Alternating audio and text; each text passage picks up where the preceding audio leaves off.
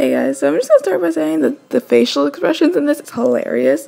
But first, I use chapstick, and this is just a dirty one. But normally, I just use chapstick, any kind, like Blistex or anything.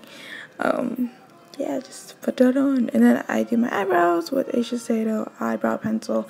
I got this one in Japan, so I don't think you could buy it in America, but you can look for it, I guess.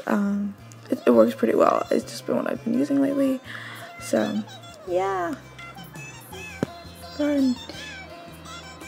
And yeah, just do your eyebrows. It only costs like 200 yen, which is like $2, so it's really cool. Yeah. Gotta love my facial expressions. I make the dumbest facial expressions, I swear. And then I just use any liquid liner. Lately, I've been using e.l.f.'s liquid liner, just putting it on my upper lash line. I haven't been doing very much like makeup lately. It's just been like very simple. So yeah.